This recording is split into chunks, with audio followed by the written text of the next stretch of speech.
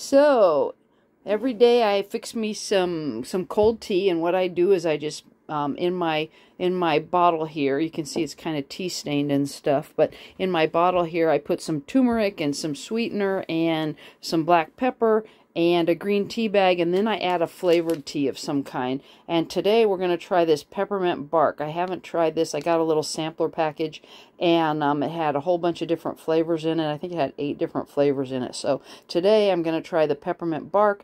I'm going to take it out and put it in the bottle, fill it up with some cold water, and let it sit overnight, let it steep overnight, and then tomorrow I will have some cold peppermint bark tea, and we'll see how that tastes. So we got the peppermint bark tea bag in here, and I'm going to add some more cold water and put the dome lid on, and there we go. We'll see how it is tomorrow.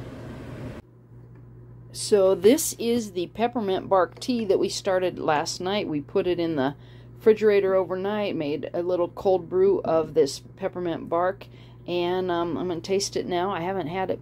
I think I may have had this at some point in the past, but I haven't had it recently. I'll have to see how minty it is. It's minty. You definitely can taste the mint in there. Not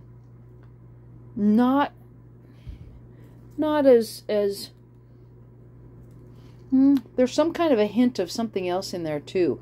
Almost a little bit of like I don't want to say chocolate, but kind of a little bit of a chocolatey, cocoa-y flavor or something like that maybe with it. Interesting, because I was expecting it to just be minty, but there you go. That's different. I don't hate it.